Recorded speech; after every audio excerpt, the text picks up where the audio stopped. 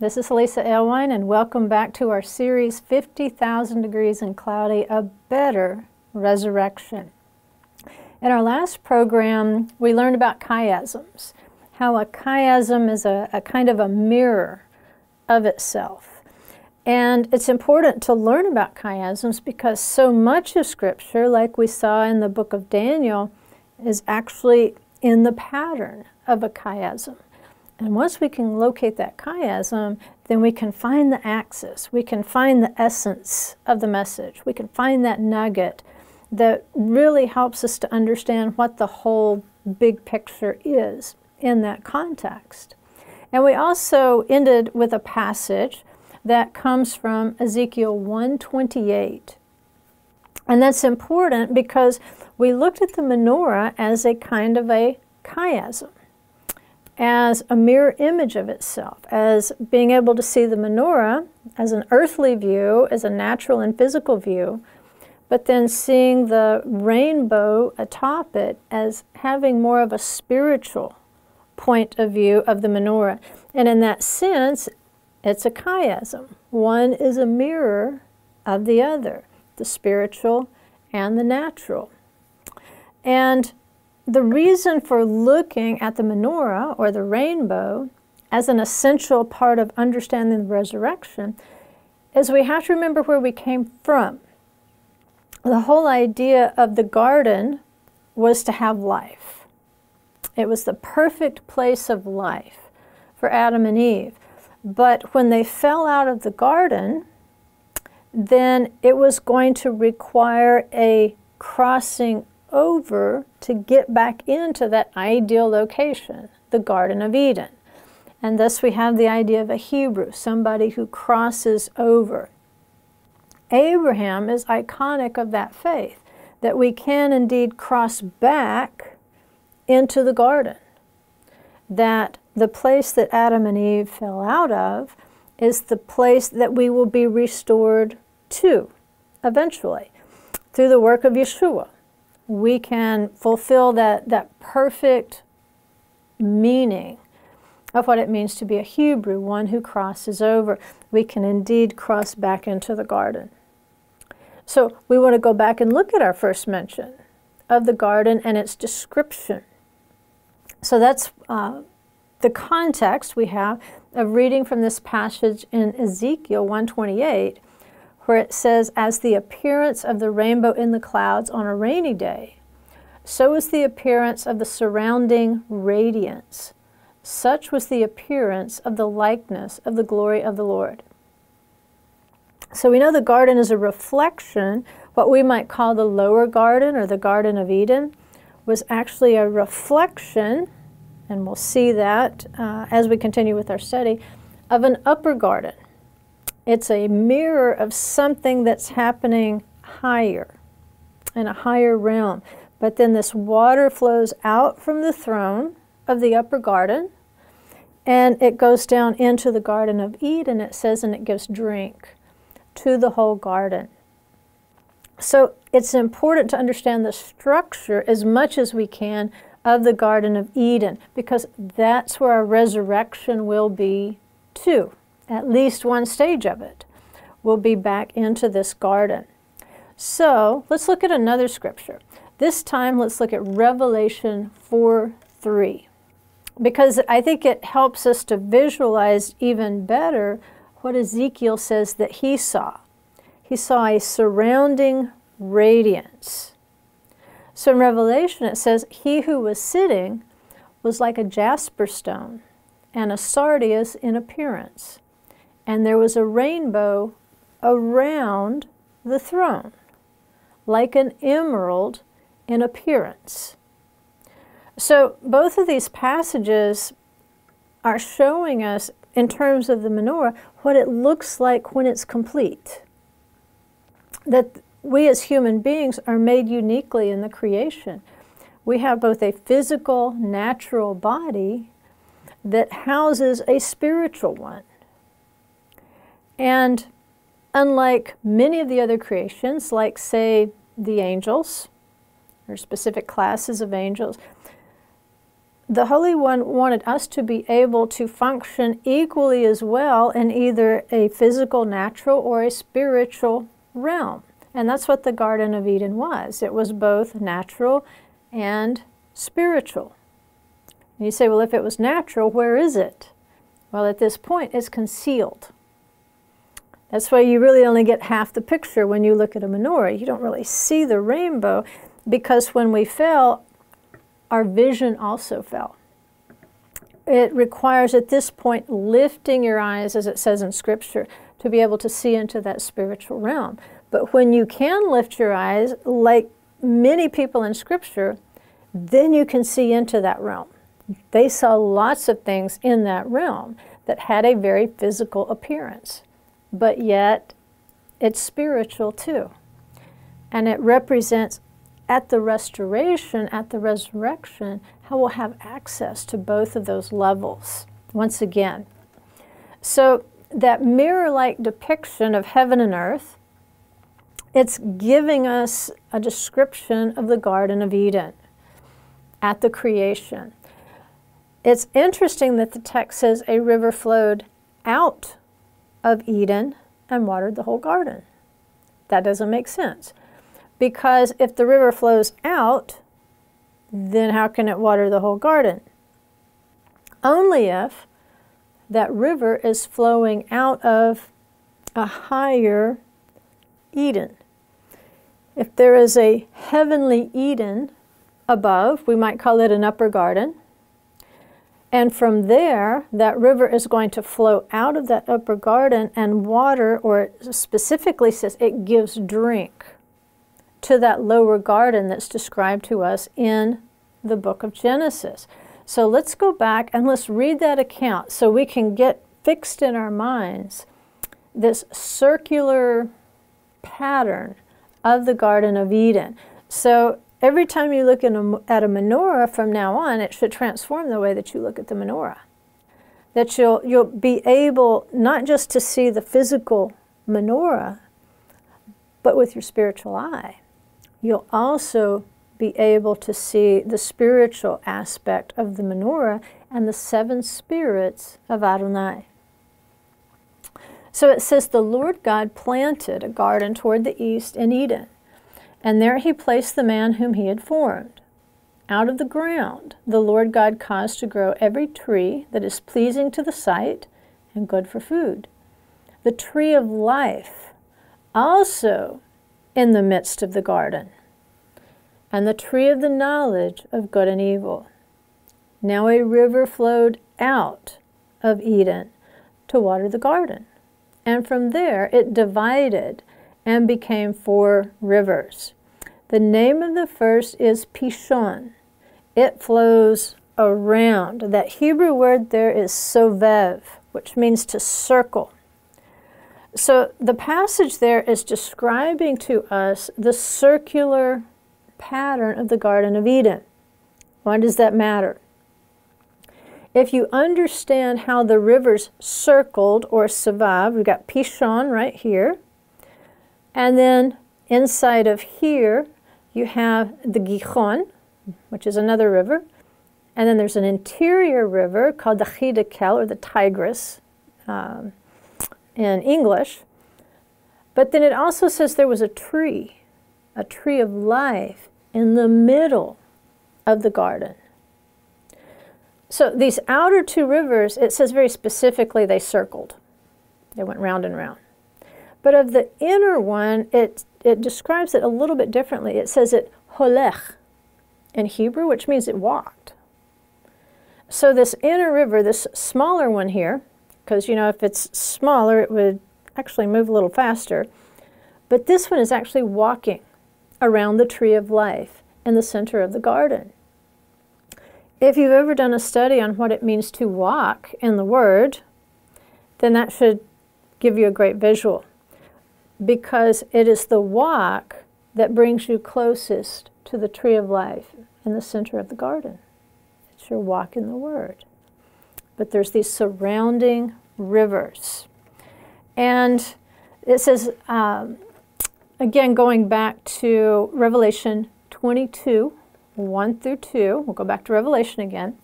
It says, he showed me a river of the water of life, clear as crystal, coming from the throne of God and of the Lamb. So now it's telling us about the source river, how a river could flow out of Eden and still water Eden, to water the whole garden. Because there is a river of the water of life. Let's say this is the river coming down.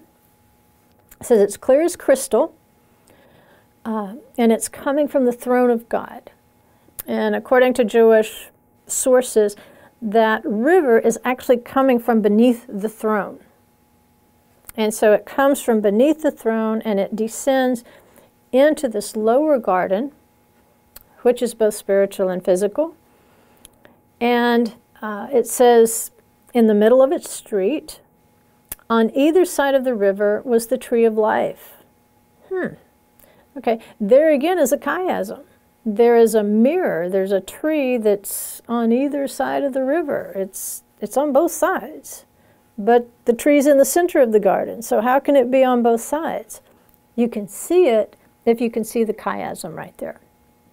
It says, bearing 12 kinds of fruit, yielding its fruit every month.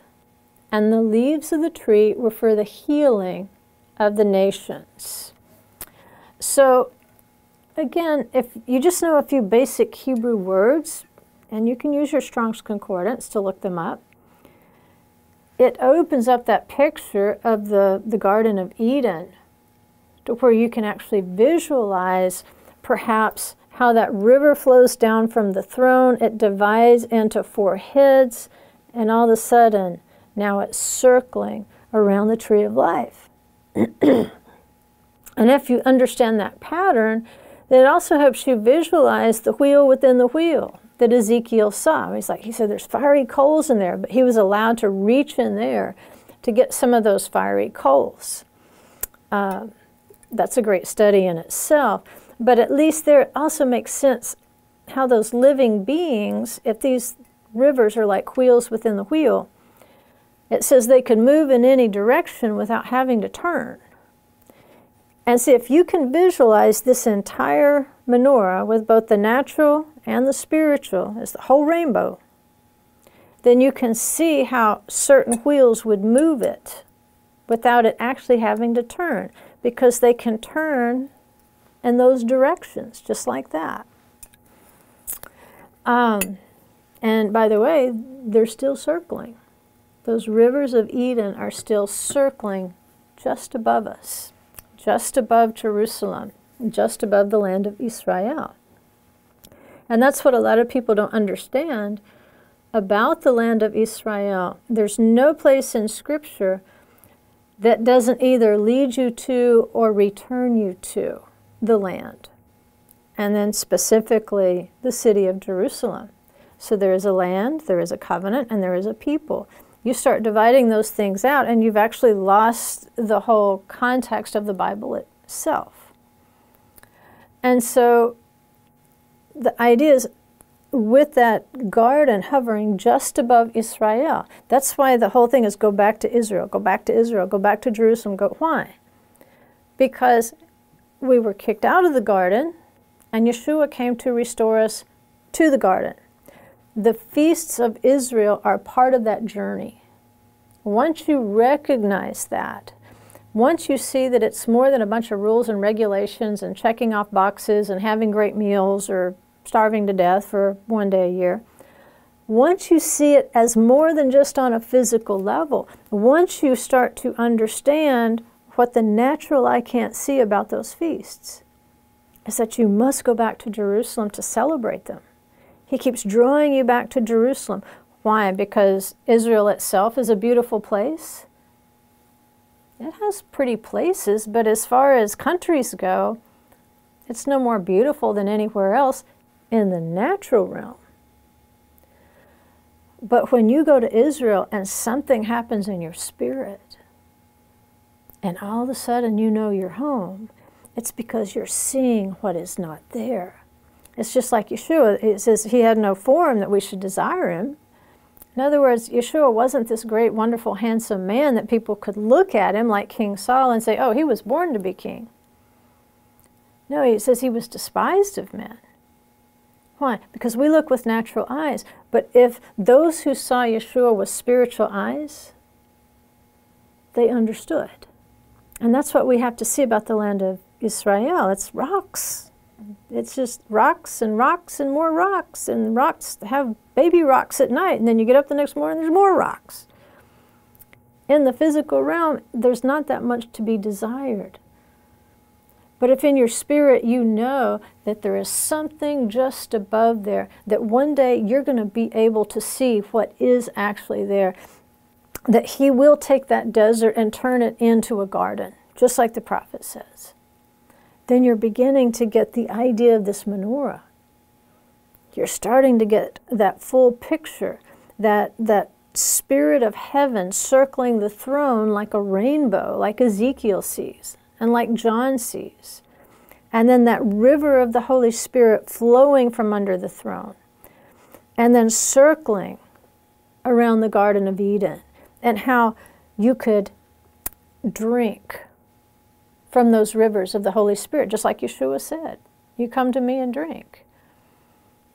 He will give you drink. It's always been about the Spirit. And if you can't drink from the Spirit, you're surely never going to see the spiritual aspect of Israel. And you're going to disdain it. You're going to deride it. You're going to try to demote it in terms of value because you don't understand what's just above it that's calling you home. But it's important to understand this because this resting place that we're going to return to, this restoration that we're going to experience, he wants to take us not just where we can believe that there is a garden there, but that so our faith is so strong in Yeshua and his power to resurrect us from the dead that we could actually re-enter that garden and be with him forever. What do you say? And thus shall we be with the Lord forever in that cloud. So that's why we need to go back to the cloud. Once we understand the garden, we need to begin kind of decoding this cloud language. Yeshua used a lot of language that would help us understand. Like he said to the thief on the cross next to him, he said, this day you will be with me in paradise. Paradise is the third heaven, according to Paul. I'm not sure what that makes numbers 1 and 2, but number 3 is going to be the Garden of Eden. And they're not that far away from it as they have that conversation on the cross. This post-mortem experience for a believer might be a little different than that, like the non-believer, the other thief, who's basically railing against Yeshua, and Yeshua didn't do anything wrong. And then this one sticks, he says, basically he's making a proclamation of faith in Yeshua and saying he's innocent. And you know what John says? He says, he that has an ear, let him hear what the Spirit says to the churches. To him that overcomes will I give to eat of the tree of life, which is in the midst, it's in the middle of the paradise of God. And so Yeshua is calling that thief, he's saying, come and eat from the tree of life. You're going to be able to cross over. You have made a proclamation of your faith in the resurrection, and in a proclamation that Yeshua is innocent. And because of that innocence, he is the way that we cross back over.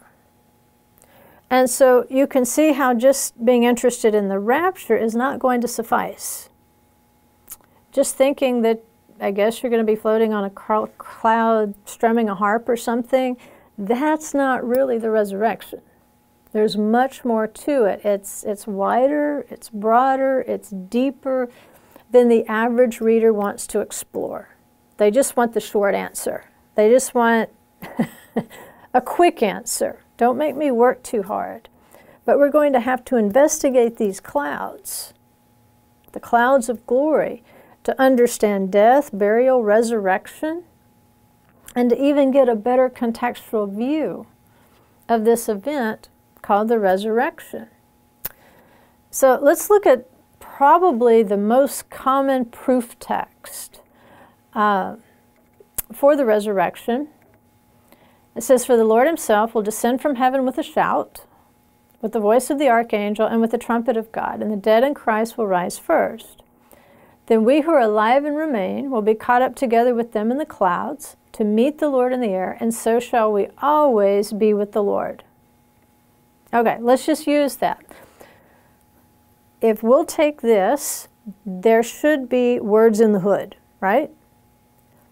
And the words in the hood here, we should be able to go back to the Torah and also find these words in the hood, where there's a relationship among these words that keeps appearing and appearing and appearing, that would tell us we're on the right track. Because what Paul writes after he says this, he says, "Therefore, comfort one another with these words." That's in 1 Thessalonians 4:16 through 18. So in describing this catching up, this ascension, while at the same time it says the Lord is descending, Paul says this should be a source of comfort. That's not often what you hear about the rapture. You tend to hear it more frequently in terms of trying to terrify people into heaven. But the point of Paul sharing this is, he says, is for you to comfort one another. And I think the more comfort believers have in this event, the more those who have not made that proclamation of faith will be attracted to the message instead of being scared in or scared into disbelief instead of neutrality, because we can move people one of two directions, by our behavior and by our words. But if they see how much comfort we take in this, they're going to be curious. And it's much better for people to come to Yeshua out of love than out of terror. And so let's take responsibility for this passage and do exactly what Paul says. Let's comfort ourselves with this belief in the resurrection. But at the same time, let's find out what it means. Because if we're just using the word, and we don't even know what it means exactly, and somebody out here who might be riding the fence says, "Well, what do you mean by resurrection? I've heard of the rapture. What's the resurrection?" That's your opportunity to comfort and to invite into faith in Yeshua. So when Yeshua resurrects, remember that he's walking with the disciples on the Emmaus Road. They don't know who he is, which, by the way, that's one of the Jewish traditions, is that once you die, your appearance is so different that even those who know you may not recognize you at first. It's an odd intersection there. But the disciples don't recognize him at first. So he walks along, they're bent out of shape, and in the funniest line of all time. Don't think Yeshua didn't have a sense of humor. These disciples are walking along, talking about what's happened with the crucifixion and so forth. And Yeshua's like, "Hey, what's going on, guys?" And they said, "Are you the only person in Jerusalem that doesn't know what's been going on? You don't know about these things?" And he says, "What things?" It's like he wasn't the thing. But they don't recognize him. So he has to explain himself. And the text says he explains himself beginning with Moses. And that's what we want to do. We want to start with the Torah so we can understand Yeshua's primary text. Because if Yeshua's primary text isn't our primary text, then we may not be opening the eyes we should. Because once he explained himself beginning with Moses, by the time they sit down for the blessing on the meal, their eyes are open. And they say, "Didn't our hearts burn within us?" Why? Because he started with Moses. And if we have run away from that most powerful message of the first century believers, which was the resurrection from the dead, and being able to explain it in this kind of language like Yeshua from the Torah, no wonder we're losing people. You know, you might gain a soul, but you'll lose 10 more. Why? We've left behind the power of this message. And Yeshua had the power, he is the power of this message. So here's our key words that Paul gave us. The Lord himself descends. Descend is a key word. That's going to be one of our words we look for in the hood. The dead ascend. They go up. That's going to be one of our key words in the hood. He also says the saints will go up with them. Okay, again, that's in that same little contextual bundle as the dead ascending, because also the saints, it's going up. It says they meet the Lord in the cloud together. The cloud is something we have to study. We have to keep tabs on the cloud because there's going to be different manifestations of the cloud. If we only study one cloud and say we understand the resurrection, we've probably missed the meaning of some of these other clouds. It says they dwell with the Lord forever. They live in the cloud. You're thinking, well, didn't you just say we're not going to be floating on clouds playing harps? Not in the traditional sense, but you may remain in the cloud once you find out exactly what the cloud is and what it is not. And it would be a place you would want to dwell. And finally, he says these words are comforting. We should find them as a source of comfort, which again takes us back to the power of the Holy Spirit, like we saw in the menorah, in the rivers of Eden, in the feasts. The Holy Spirit is also referred to as a comforter. So Paul is telling us if we don't engage this at a spiritual level, it may not be a source of comfort to us. It just may be discouraging to us. But once we see the spiritual aspect of the resurrection, starting with Moses, letting Moses teach us about the resurrection in the wilderness, and helping us to see Yeshua in each of these Torah portions, and how he resurrects in these Torah portions, then they should be a source of eternal comfort. And they should be so comfortable that we're willing to share them with others. So our proof texts are going to involve studying clouds, what it means to go up. We're going to go back to the Torah for the seeds. Remember the third day seeds and the trees that grow out of the seeds and then they bear fruit. So we're going to start with the Torah and look at those seeds in the Torah, and then from there we'll have a great foundation. And then we can proceed to the prophets, where the resurrection language is a little more specific and a little harder to miss. But where did the prophets get these ideas? They got them from the Torah, and they got them through the power of the Holy Spirit. So in the prophets, it's not a brand new idea, resurrection. It's simply building on the idea that was there from Genesis 1. So we're going to go Torah, then we're going to look at the prophets, and then that's going to help us to understand the Brit Chadashah, the New Testament. And along with this, we're going to apply some historical context. It really is vital to look at the Jewish viewpoint of the resurrection, because that's going to give us, like we say, these intersections, like the rabbis say that once you cross over, you're very difficult to recognize in your new form. And that's exactly what we see with this post-resurrection appearance of Yeshua, is his own disciples are having trouble recognizing him until their spiritual eyes are opened. And they can see that upper aspect of the resurrection. But he had to remind them what Moses said about it, and the prophets, before they could engage it at their New Testament level. And that's what we want to repeat that pattern. Explain it with Moses, explain it in the prophets, and I think that's going to give us a new joy and vitality when we study the New Testament scriptures, because then we'll have that good foundation like Yeshua laid.